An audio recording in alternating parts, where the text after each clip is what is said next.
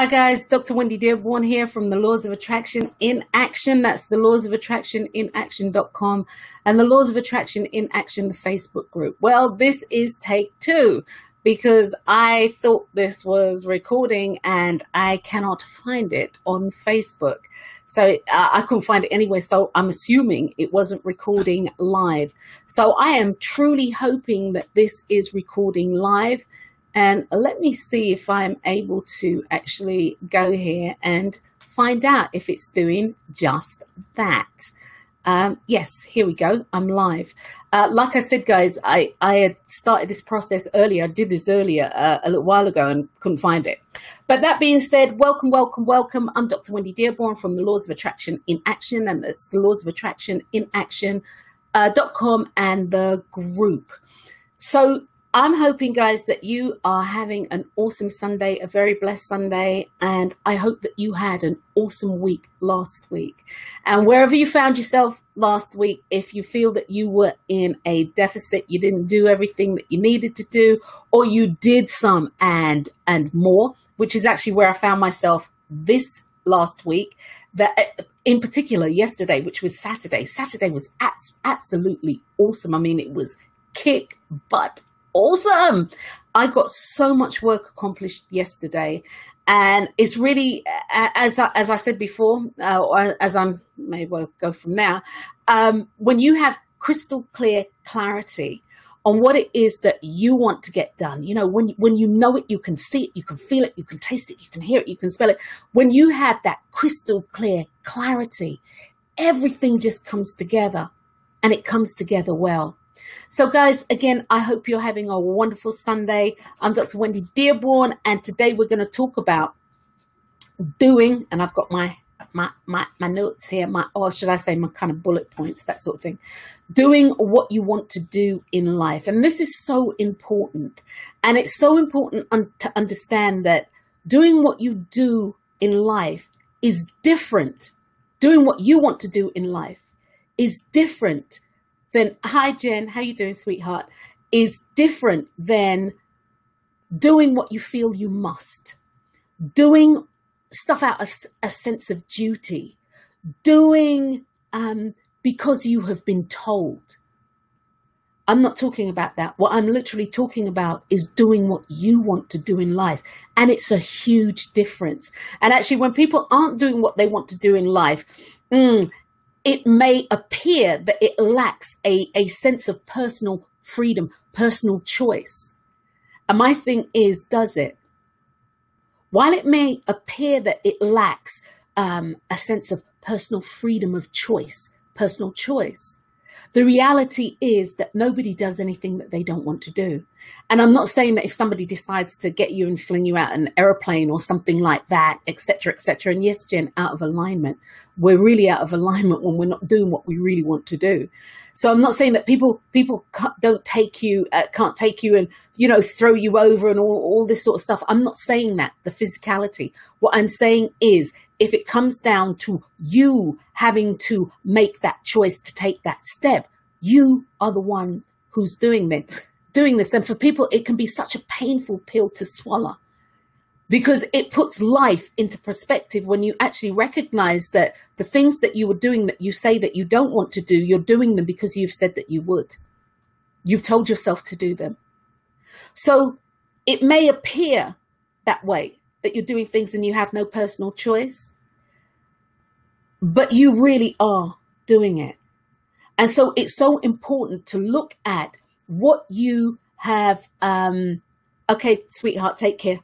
It may appear that what you are doing isn't what you want to do, but in reality it is. So my thing to you is simply this. Are you actually vested in what you're doing? Are you actually vested in what you're doing? And being vested, I'm not talking about commitment, guys. I'm just so not talking about commitment. I'm not talking about discipline, self-discipline. I'm not talking about going the distance. I'm not talking about that when I talk about vested. You see, many of us have experienced going the distance. Many of us have experienced being committed. Many of us have experienced all that sort of thing where you say, I'm going to do it. I'm going to use sheer willpower to get through it. Many of us have experienced that, and all that's to the highest good. I'm not speaking about that in terms of, are you vested in what you were doing? Many of us have had the quintessential bad relationship. It started out really nice, he or she, oh, they were so delicious. Oh, yes. The relationship was right. It was hitting on all levels. You're like, this is my soulmate. And your intuition is saying to you, don't do this. No, but you don't understand, intuition, you don't understand. This is the person for me.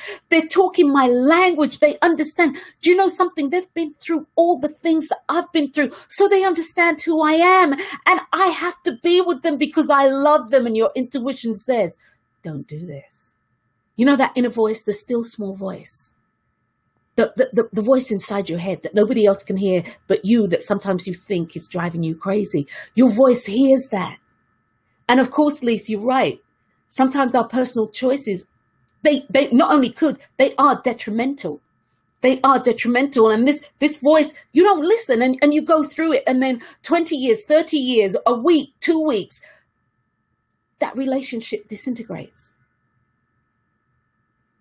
And you say to yourself, I should have done what my internal voice said. I should have done what my internal voice said. I should have done that. Look at all this time I've wasted.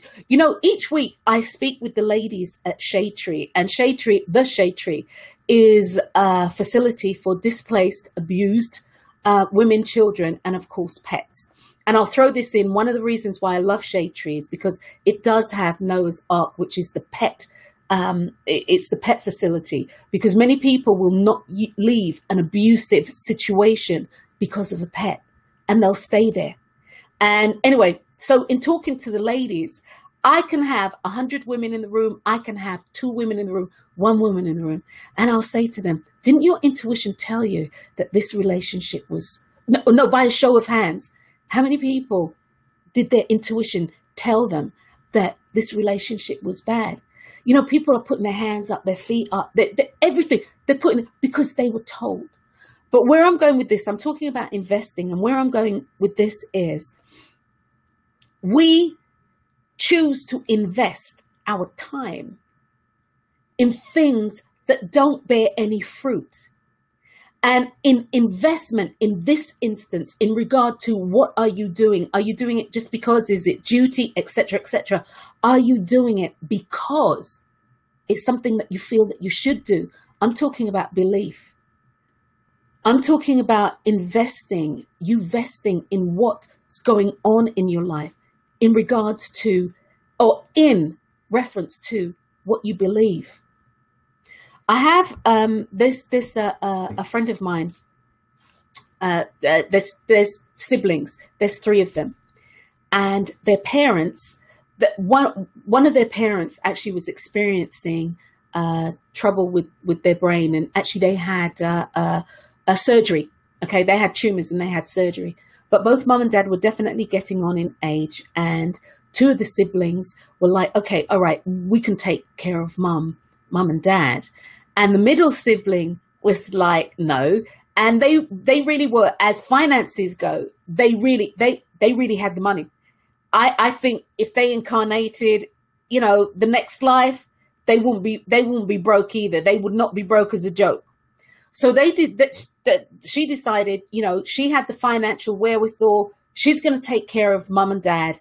And her idea of taking care of mum and dad was to put them into a really stush, and that's Jamaican. I don't know if they use that here in America, but a really stush, a really fancy, a really stush retirement home. But of course, it was independent living with assisted living, and they needed a little assistance because mum didn't always want to cook, but the facility had the thing where mum could cook if she wanted to, dad could, they could do breakfast, but they also offered nice gourmet meals, breakfast, lunch and dinner, the whole thing, recreation, they can take you shopping, all this sort of stuff. And so she was paying some serious money for this. But the thing is, I'm talking about this in reference to doing what you want to do, and then doing things out of a sense of duty, out of a sense of must. She decided that she would place her parents here and then dictate to the people who ran the facility what they must do for their mum and dad, for her mum and dad. Well, long story short, the facility called the sister and the brother and said, we are giving your parents 30 days notice. We can't deal with her, and we choose no longer to deal with the parents. So what happened, the parents went to the sister, which is what they wanted. The sister wanted to do this. This wasn't a sense of duty. The brother wanted to do this too. It wasn't a sense of duty. And so mum and dad went into a loving environment where their primary domicile is with the sister. And then periodically throughout the year, they go to the brother so that the sister can get some, respite. She can get to do what she wants to do and blah, blah, blah, blah, blah, blah, blah. And everybody's happy. When you're doing what you want to do, it creates happiness within your life. It doesn't create this tension. It doesn't create this tension. So are you vested in what you are doing for the right reasons? Are you vested in what you're doing because you believe it? It's vitally important that you believe in what you are doing. It's vitally important, because at the end of the day, life is too short. Life is short. Life is too short. Life really is short. And I don't know why people don't get this. And I don't understand why people shy away from this. Because what I'm about to say is a bona fide fact. We all have an end date. We all have an expiration date. None of us pass our sell-by date. We all have an end date. And people move through life that this isn't a fact. We are infinite beings having a finite experience.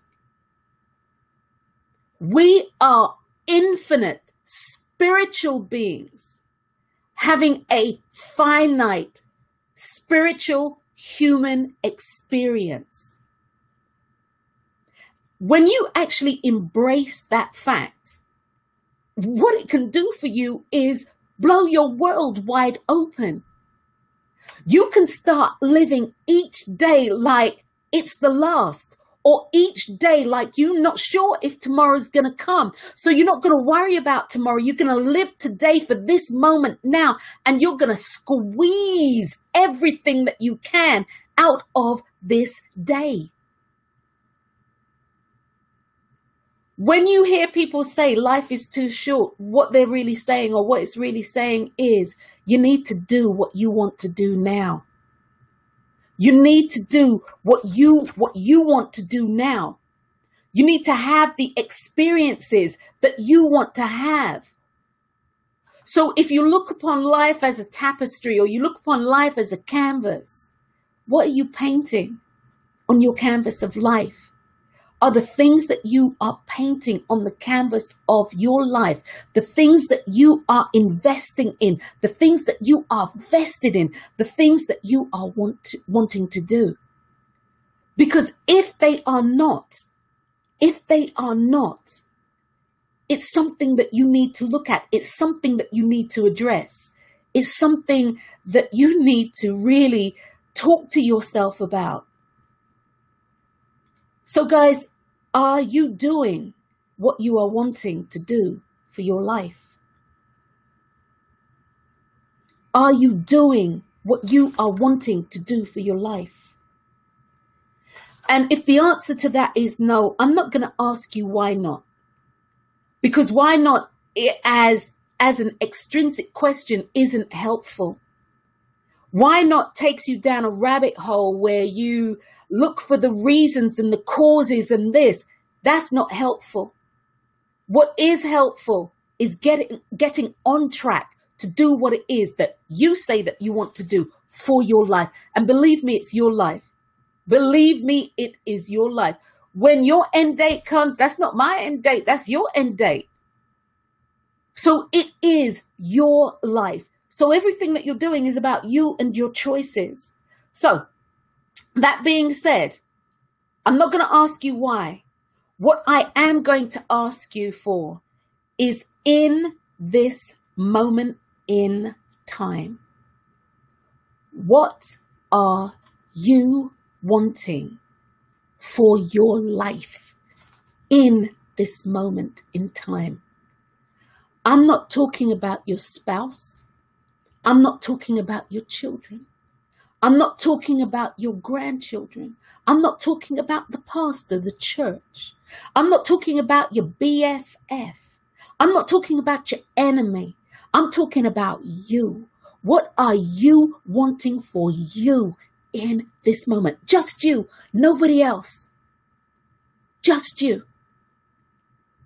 You see, you, what you're wanting for you in this moment is what the universal creator, the universal architect, known to me as God and or your chosen deity, is wanting for you too.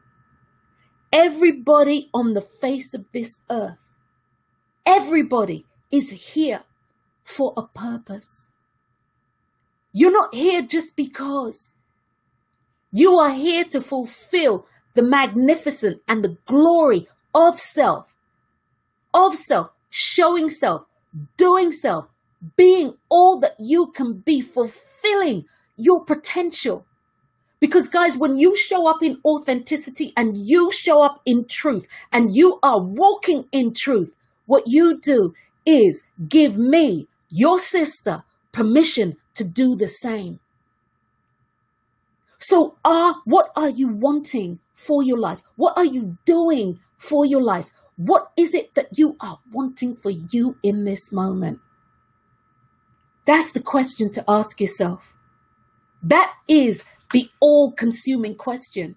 Not the why, the how, the when, the where, the who. It's the what are you wanting for you in this moment in your life? And then the golden question, my clients will tell you, they know this is coming. I ask that question, well, what are you wanting for you in this moment? Excuse me. Or what are you wanting in this moment regarding the situation that you're in? And again, it isn't about what somebody else wants for you. You see, what you want for you may be really unpopular with your loved ones. What you want for you may be really unpopular with the people that you work with. It may be unpopular with your spiritual upbringing. It may be the total antithesis of what you have been raised to believe spiritually. It may go against the grain of that, but understand, if you are coming in truth and authenticity, what you are wanting for you is the right thing. And anyway, what I was going on to say is, I'll say to my clients, what are you wanting for you in this moment, or what are you wanting surrounding this situation, yada, yada, yada. And then I'll say, what's coming? And they're like, oh gosh, yes, paint me a picture of what that looks like. Paint me a picture of what it is that you are wanting. Paint me a picture. Take snippets here, take snippets there. Go within your imagination. Utilize your imagination for what it was given to you for, to create so that you can express on your screen of space, so that you can paint the pictures of the life that you want, so that you can speak them into existence. Paint me a picture. Paint yourself a mental picture, invoking the universal law of your imagination to create the things that you want in life. So again, you do this so that you are able to do what it is that you want in this life, so that you can live a life knowing that you are an infinite spirit, having a finite spiritual human experience, and squeeze everything that you can out of it. And once again, what you do might not even be popular with yourself, let alone people around you. But recognize when you are doing the right thing, the universal creator known to me as God will move people, places, and things so that you can have the things that you say that you want. So on that note, hey cuz, how you doing? Hope you're doing all right.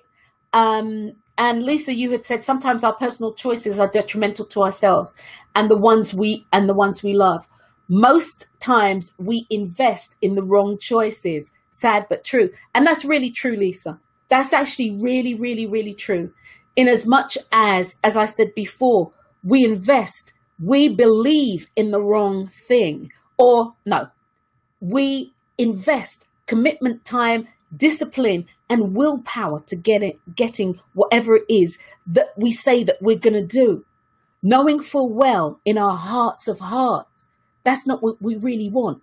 But we're doing it because, and people fill in the blank, because he said he loves me, because I said I love him, because this is the right thing to do, because we have been told this is what you must do.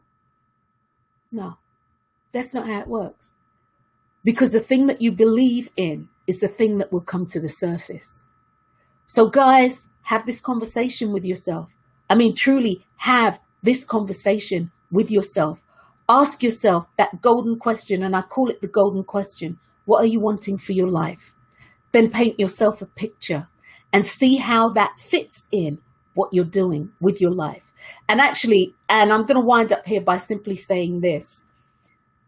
When you look at your macrosphere, when you look at your world, the world according to you, the world according to Wendy, when you look at your world, if your world isn't providing for you and giving to you the things that you say that you want, or if your world's full of chaos and drama, or if your world's full of illness and all the things that you don't want, perhaps you need to look at what you are doing in your life in regards to, are you doing the things that you want to do, or are you doing what you feel you should, you must, you've been told?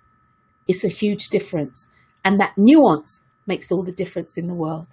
So guys, Monday, depending on where you are in the world, Monday has either come for you and it's early morning, or Monday is fast approaching. It's a new week, or today marks a new week. So guys, make sure you choose what it is that you want to do in your life. Have an extraordinary week, an extraordinary week. Do the things that you want to do. Perhaps give yourself this week to do the things that you really want to do. Do the things that you really want to do. And on that note, guys, have an awesome week. I'm Dr. Wendy Dearborn. You can find me at the Laws of Attraction in Action. The Laws of Attraction in Action. What'd you say, Lise? That's .com, and right here on Facebook. No drama today. No drama. Today's a new day. I'm going to start living. No more. No more woe is me, right? Was that it, Lise? No more woe is me. And no more chaos, no more drama. So guys, check it out. The Laws of Attraction in Action.com. Oh, just let me say this. Already I have the spring of 2018 on the docket already. I'm going to be, and we've already started the process, and I say we, that's me and my cameraman D. We've already started filming nutrition for your chakras, supporting the energy vortexes, because nutrition goes beyond keeping body and soul together. Nutrition is all about you and your spiritual self. So I'm excited about that. So we're doing that and a lot of other things with that. I'm going to start doing it now. Love the message. Love you too, cuz. I hope you're doing okay. And on that note, peace, people. Love you. I'm out. Peace. Bye.